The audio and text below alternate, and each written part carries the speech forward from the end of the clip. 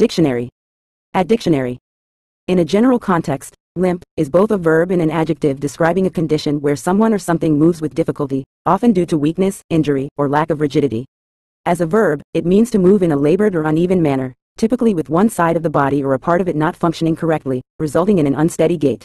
As an adjective, limp describes an object or person lacking firmness, strength, or vitality, such as a limp handshake, which lacks vigor or energy. This term is commonly used to convey a sense of weakness, instability, or awkwardness in movement or appearance.